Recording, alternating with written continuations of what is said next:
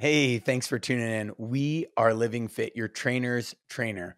We not only have education courses for trainers to upgrade their game, but we have full-on follow-along programs, workouts, exercise breakdowns, nutrition plans, and fitness equipment for you to reach your fitness goals. Now, enjoy the show. What's going on? This is Marcus Martinez with Kettlebell Kings and LivingFit, and this is the LivingFit Show, and this is my very special guest and very good friend, PJ Nestler, the Director of Performance for XPT Life. Right? XPT Life? You got it. All right. And he's just an amazing coach, incredibly knowledgeable in breath work and ice work and all these different things that make you a better, more resilient athlete. So thank you very much for coming on the show. Thanks for having me. Appreciate that introduction as well. I know. I practiced it a couple times. I wanted to make him bigger than he. I'm just kidding. Tell me a little bit. I love your setup. First off, this gym is amazing. I love your setup in terms of what you do with the sauna, what you do with your breath work, but let's just kind of dive into like what got you so interested in breath work and making that kind of more of your specialty. Yeah, XPT is really what got me involved in breath work. I mean, I started as a performance coach. I was working with dozens of different athletes from different sports, and I had a friend who was into breath work and kind of helped me she was an exercise physiologist, so she helped me get out of the spiritual yogi realm of breath work and see where there were some tactical applications.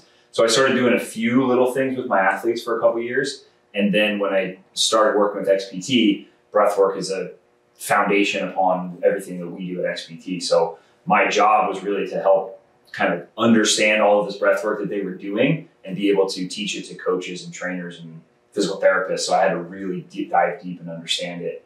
And that's pretty much what I've been doing for 4 years now, is as much different breath work as possible and really trying to figure out how to put each of these things in it, create a tool behind it. So that it's not just like a method, but what does that just specifically do? And then how can I use that effectively for different types of people?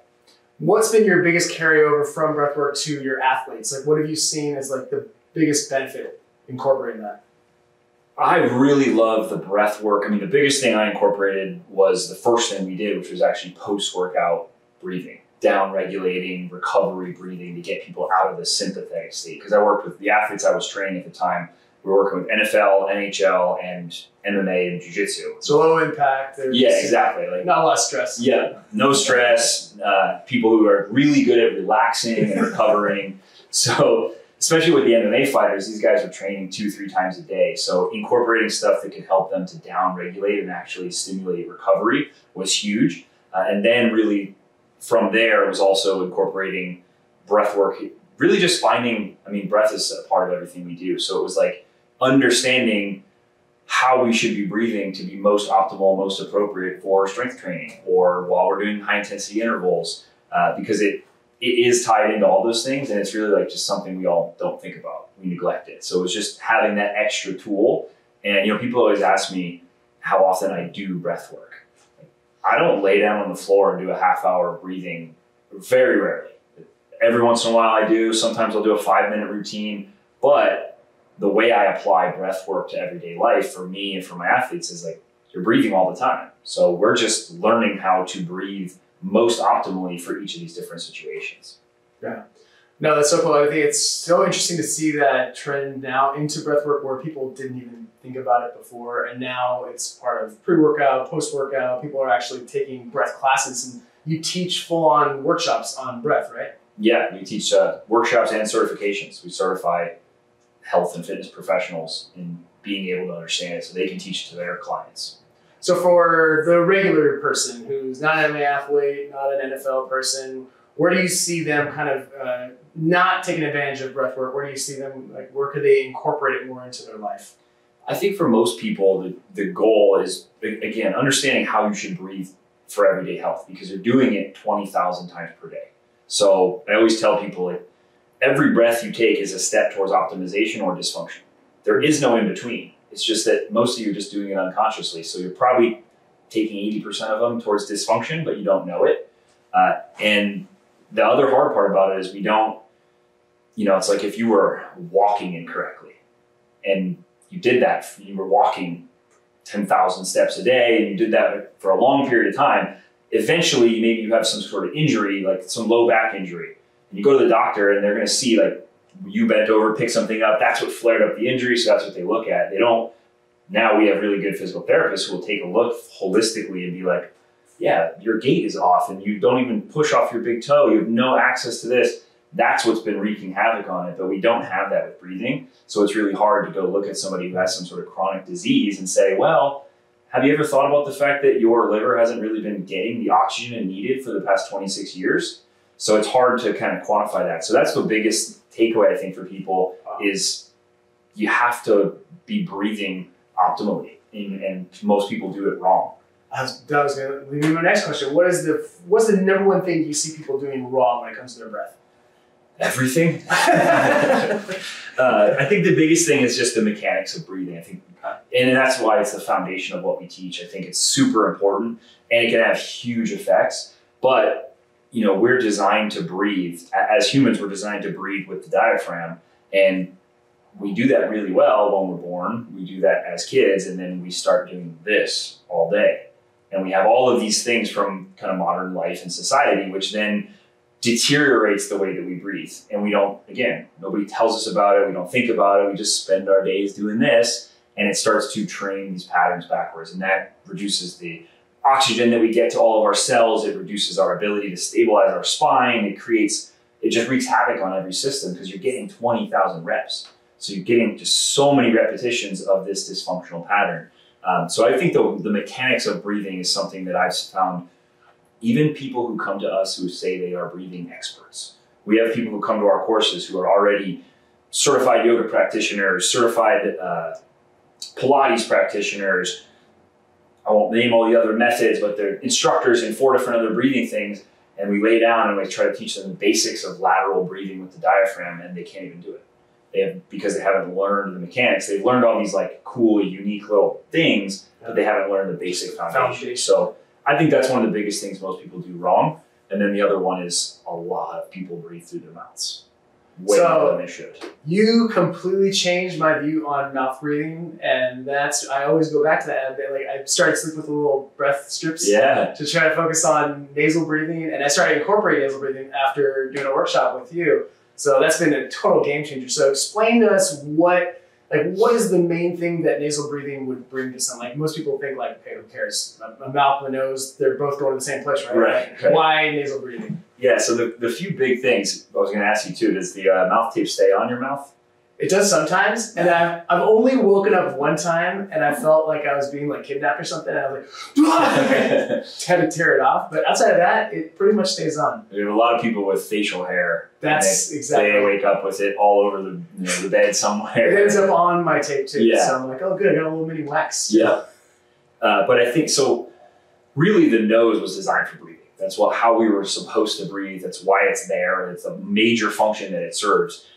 But because we don't do it often, a lot of us lose the capability to do that. And really, if you think about one of the big things that the nose does in general is it filters, cleans, humidifies the air as it comes through. So it actually prepares that air to go into your lungs so you can use that air effectively.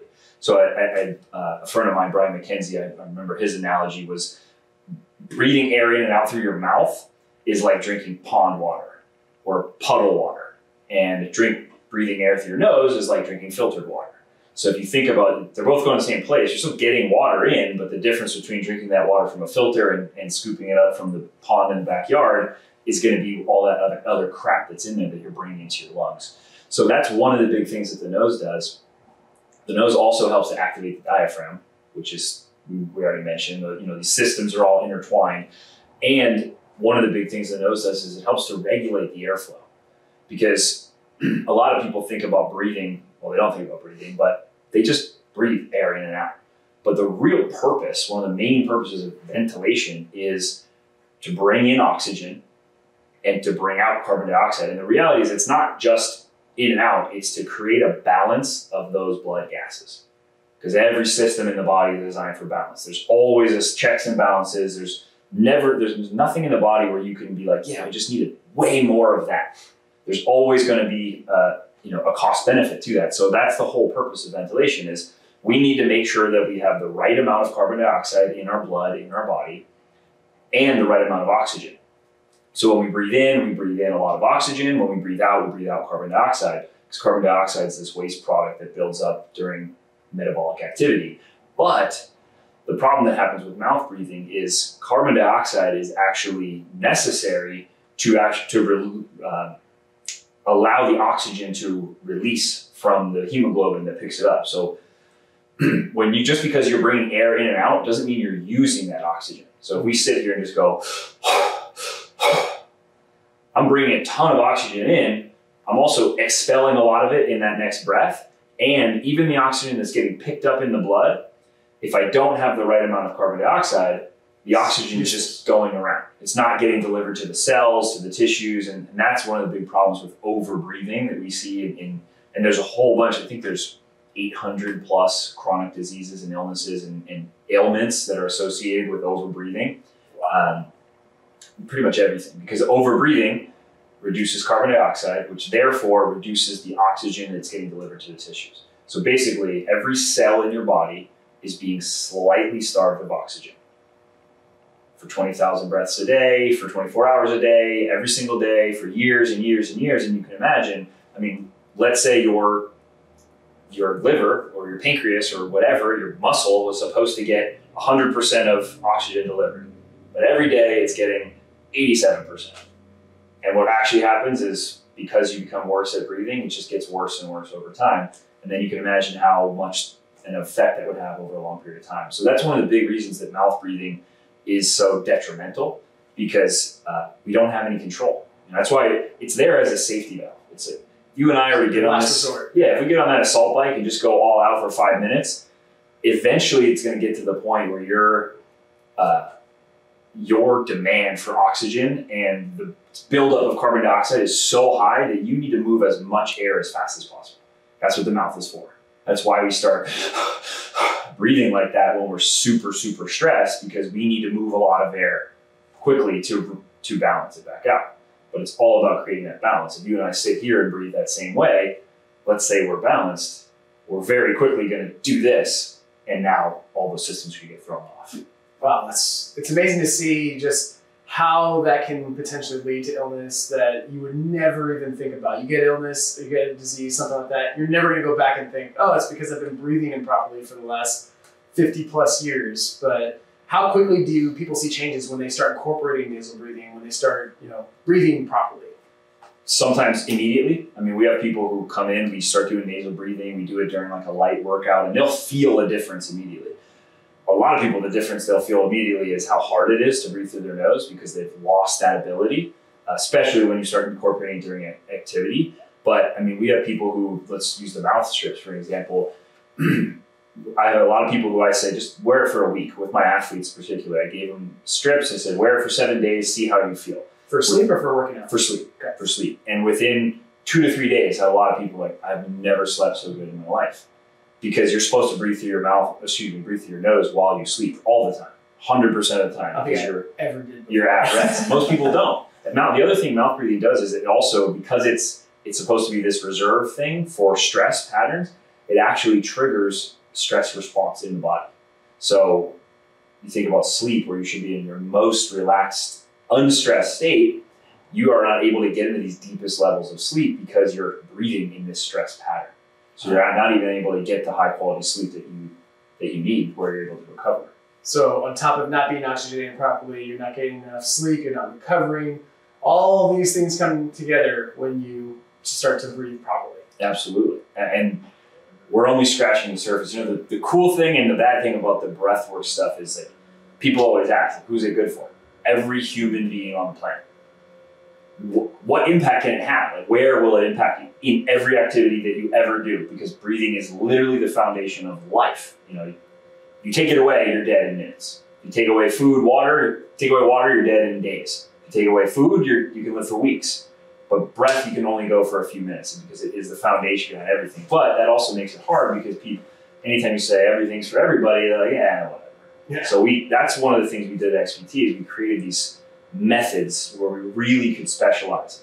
Okay, you're an elite military operator, you're looking to improve your VO2 max and control your emotional state.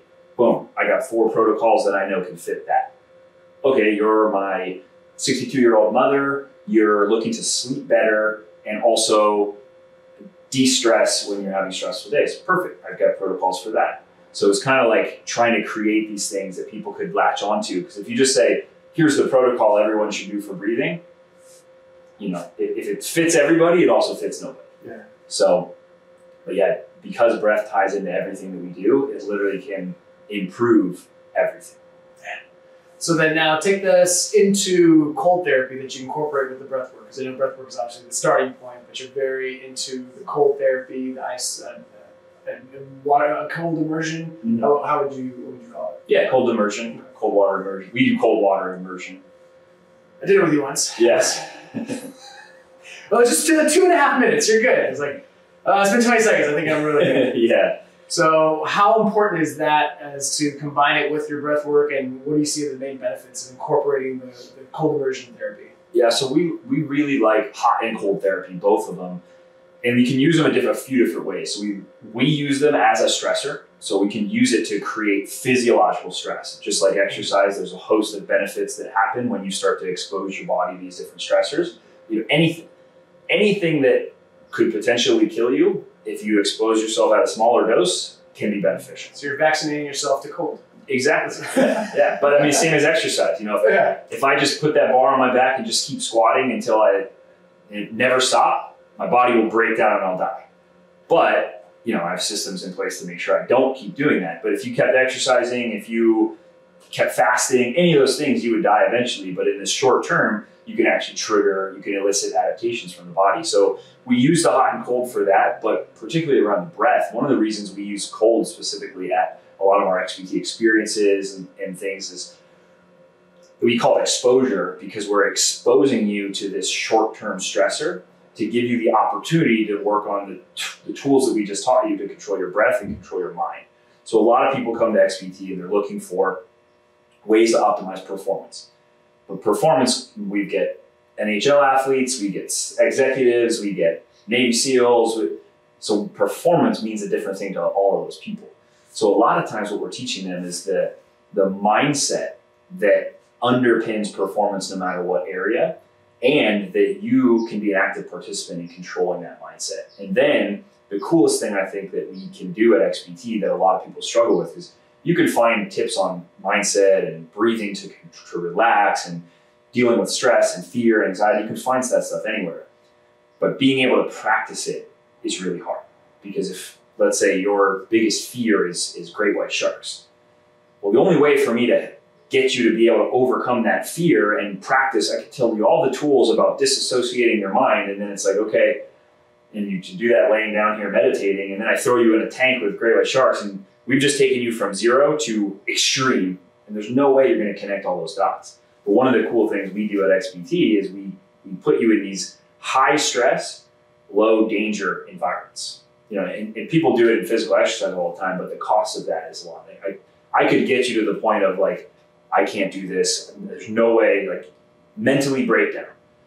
It's what Navy SEAL BUDS training is all about. But the cost of that, to do that to a UFC fighter, you can't do it because they're gonna have to recover for 2 weeks from that kind of breakdown.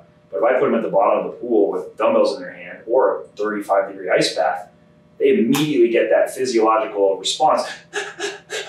And their brain starts going, you can't stay in here. You're gonna freeze to death. Your hands are falling off. Oh my God, how long do I have to stay in here? All of that panic, all of that fear, all of those things come up, but you're safe.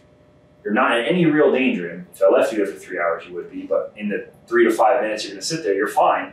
So that gives us an opportunity to practice those techniques. So we teach people how to use the breath to disassociate from pain, fear, anxiety. We teach them how to use the breath to actually trigger physiological relaxation. We teach them mindset techniques as well. There's a whole bunch of psychological techniques we teach people on, like the basic stuff you hear all the time, shrink. The reason people freak out in the ice bath is not about the current moment of the ice bath, right? If I say, hey, can you do this for 1 more second? 100% of people will be like, yeah. $1 million, you stay for 5 more seconds. 100% of people do it. But the problem is when I go 3 minutes, and then your brain goes, 3 more minutes, I can't do this for 3 more minutes. And that's where, in everything, that's where we break down, right? I gotta start my business, I don't know what to do. I got this thing and this thing and this thing. Okay, well, what can you control right now? Take 1 more step. take one more breath in the ice bath. Right? Don't worry about 3 minutes, just give me 2 more breaths. So we teach people how to shrink these things down where they can really focus on controlling their mind, and that's practice. And then you just keep practicing it. People will adapt to the ice bath eventually, so that's where you have to find other higher stress environments to keep practicing those tools.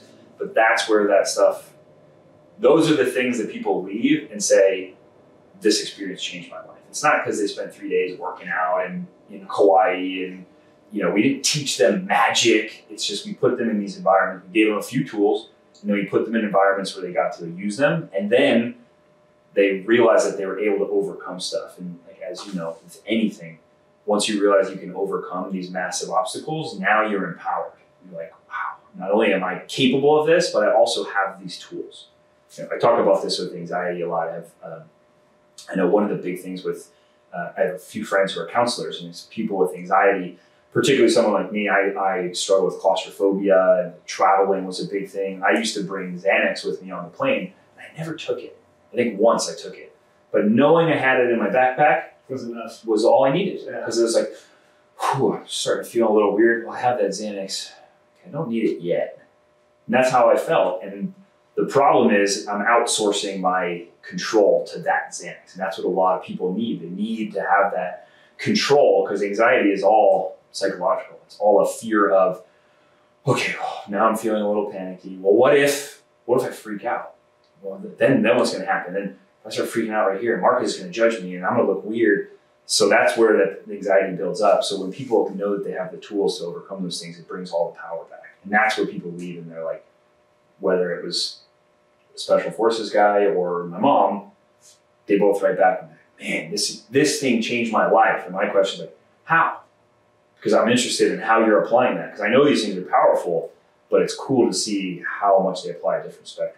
I think I went way off that tangent on cold exposure. I realized we were talking about cold exposure, and I was like, I was thinking, I'm like, man, I've never gotten so pumped up from a question that had nothing to do with what we were talking about. Yeah. But that was awesome. Completely fair. But that's one of the big reasons we use cold exposure, is to teach people those tools. It's to give them that stress that allows them to show them that they have the power to be able to control their fear, control their anxiety. I mean, obviously, there's the benefits of the cold in it itself, but you use it more as that stimulus. Yeah, we use it as a psychological, and it just, again, it's like everything. It's like, why are you doing this exercise? I could be doing that back squat so that I'm trying to build, you know, maximum strength, or I could be doing that back squat as a mobility exercise. Like, there's so many reasons for it, and that's what we look at those things as. They're tools, and we can apply them to different people for different benefits. So taking it to the average person, or to the populace, like, what would you say is the most accessible, most applicable kind of breath work, the simplest thing that they could do just to change their state? So you talk about anxiety and with everything that's going on, and being on social media, being on the news, people get into this heightened state of arousal, you know, most of the time bad, sometimes good, but how would you kind of bring them back to center? How would you get them to just kind of relax? Yeah, that's a great question. My answer would have been different 6 to 12 months ago, and I've actually kind of changed my approach a little bit. But the principles when it comes to controlling breath, I mean, there's a reason that every time someone freaks out in a movie, TV, in real life, right? If someone starts freaking out, inadvertently we just breathe, right? Just relax. Because we know they're losing control of their breath. Yeah, just relax, calm down. But breathing, getting control of the breath is one of the biggest triggers, because the parts of the brain that control our autonomic arousal are closely tied to the parts of the brain that control respiration. So when we can get control, when we lose control of either one, it can wreak havoc on the other. But when we can get control of one, it can also start to get control of the other. So what I like to do to get people to get control of the breath, eventually what we want to do is slow the breath down. But what I've noticed is a lot of people, me particularly, when I'm overwhelmed, when I'm really stressed, it's hard to go from this high state of stress into calm, slow, relaxed breathing. So what I like to do is actually ramp back down. So I like to meet my breath with where I'm at, and then take it down a step, and take it down a step. Or meet my nervous system where it's at. So for example, let's say I threw you in the ice bath. You've never done it before. And we put people in, our ice baths, for anybody's record, they're about 35 degrees. So it's not people always say, like, yeah, I did this in high school, or I played sports. Sitting in a 60-degree tub, with 2 bags of ice in it, waist deep. is very different from getting in a 35-degree tub up to your neck. But when you put people in there, they start to, and if I say, breathe in for 5 seconds and out for 10, no chance. So what I like to have them do is do a few quick, fast breaths to meet that nervous system right where that demand is, and then scale it down. So the first thing I'll do is 3 fast, hard breaths, and it can be in the nose, out the mouth, or in and out the mouth if that's where you're at. In the ice bath, a lot of times it's the mouth because people are just struggling. So it's just 3 fast. And I also think about that like imagine you just smash your thumb with a hammer. So you don't sit there and go, ow, that hurts. You shake it, right? And that neural input that you're sending to that hand actually blunts that pain response a little bit. That's why we do that. Or we grab it and squeeze it.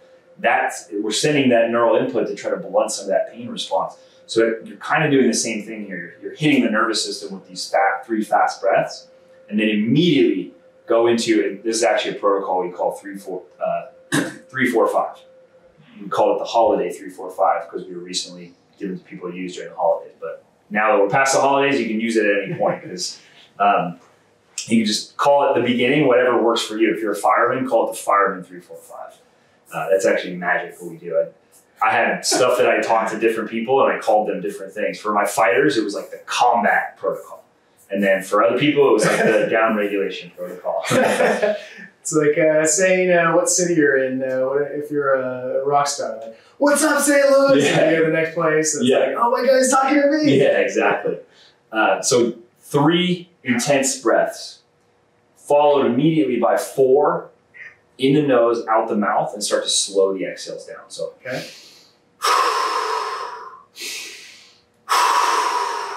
And then right into 5, in and out the nose, slow the inhales and the exhales.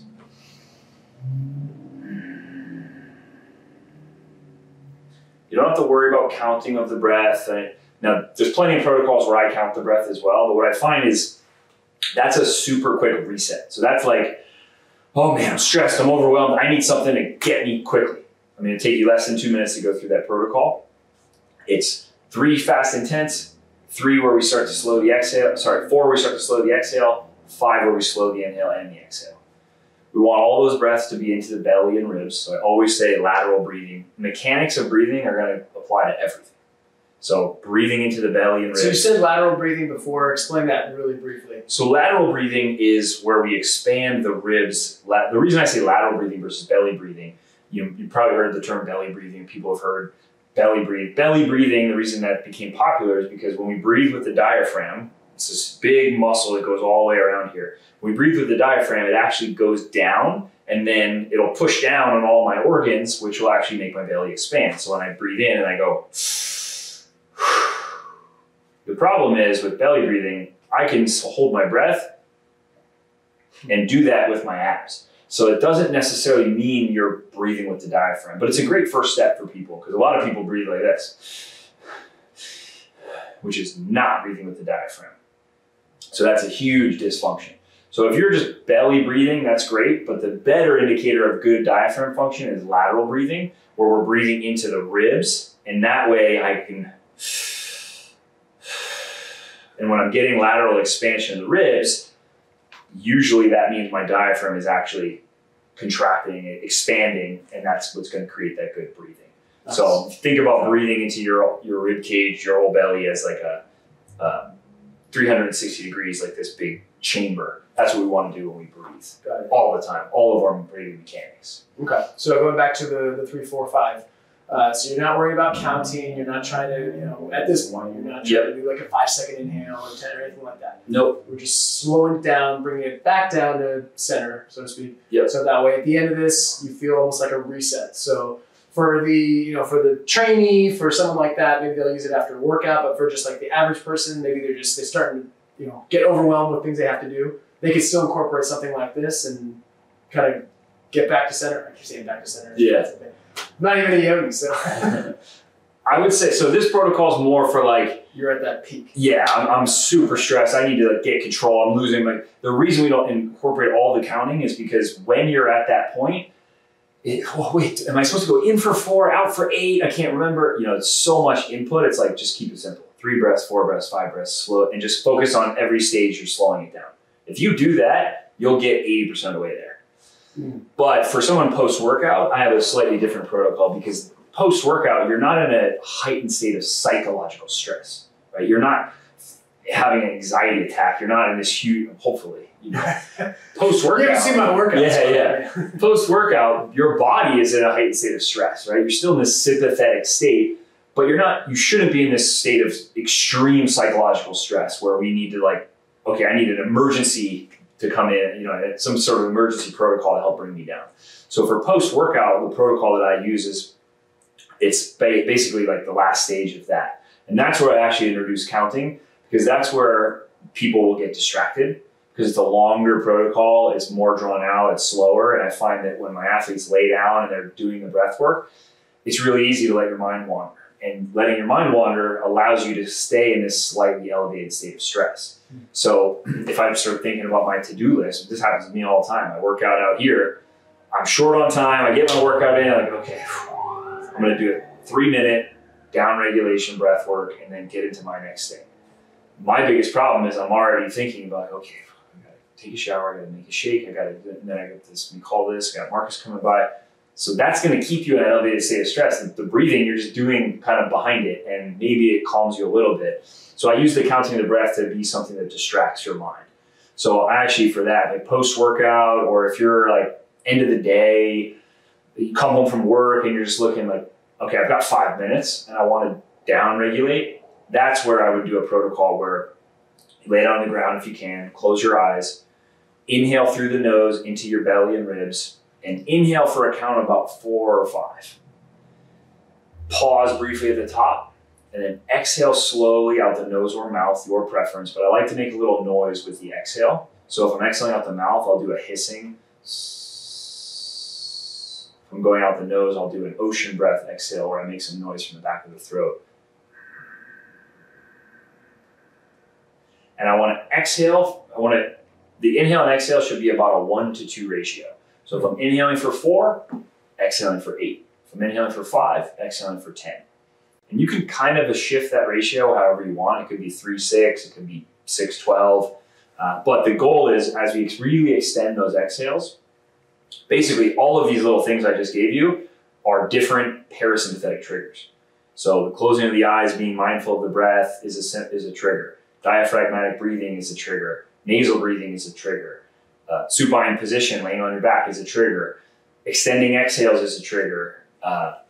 Breathing in a cadence of about 5 to 7 breaths per minute is a trigger. So these are all parasympathetic triggers. So what we try to do in those situations is let's take advantage of as many of them as we can. That hissing or humming or that noise, that vibration with the back of the throat, all of those things are parasympathetic triggers. So my goal is, like, if I'm driving home from work and I'm like, had a crazy day, I got 5 minutes, I want to just calm down, get myself reset before I go into my home life, then I'll do that. You can do that in the car. I'm not going to close my eyes because I'm in the car, but how many of these triggers can I take advantage of? So 1-to-2 ratio of inhale to exhale, making a little noise on the exhale, whether it's hissing or humming or the ocean breath.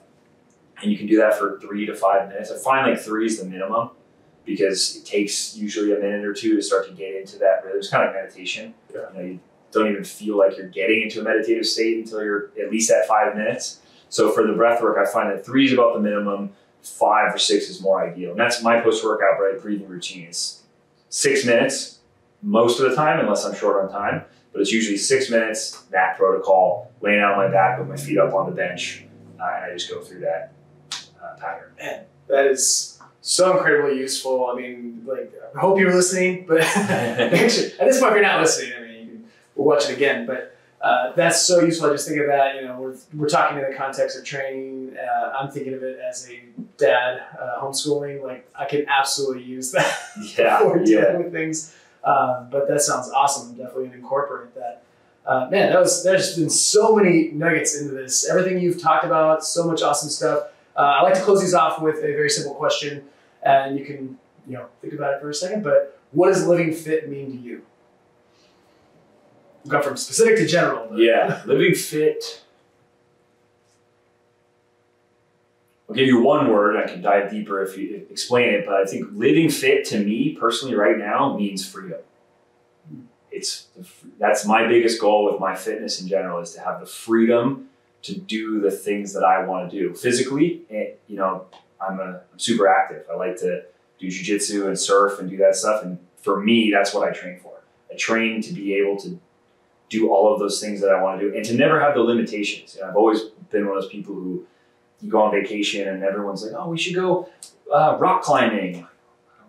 Rock climbing, I'm not in shape for that. I'm not. That's why I train, and that's why I train so versatile, because I like to be able to never be a liability. Whether, you know, I'm going to Mexico next week, we're gonna go spearfishing. I can hold my breath for a long time and swim. Or I'm gonna go, you know, surfing. Well, I've got the balance to get up and surf and be able to do those things. And if I'm perfectly confident, if someone says, hey, let's go horseback ride. Never done that in my life. But I'm very confident that because I train the way I train, I can go do those things, and it's not going to be a limitation to me. So that's one of the big things for me. That's what I think living fit brings to people, is it brings the freedom to do what you want to do. I love that. Just being able to do what you want to do, when you want to do it, not being limited, not being a liability. That's a good one. Yeah. So how many people are an absolute liability? That's a Laird Hamilton quote that kind of underpins everything we do at XPT. Don't be a liability. That's awesome. So where can we find out more information about you, what you do, how you do it? Everything I do is on XPT pretty much. So xptlife.com, you can find all of our courses, all the stuff that we do. XPT Life on Instagram. We have tons of free information on there. So those are the two best places to find anything from me. Awesome. Well, hope you enjoyed. Like I said, there's been so much information here. I'm literally going to be doing my breath practice as soon as I'm done with my workout today. Loved having you on here. So thank you so much for your time, your expertise, all the stuff that you've put in this. I know this is your passion, all these things that you do. So I really appreciate that. And we will see you on the next episode. Hey, for more interviews like that, don't forget to subscribe to our YouTube channel. Also, if you're looking for not only those interviews, but follow along programs, exercise breakdowns, workouts, nutrition plans, and fitness equipment for your fitness results, make sure you hop on to living.fit, become a member today, and I'll see you on the next one.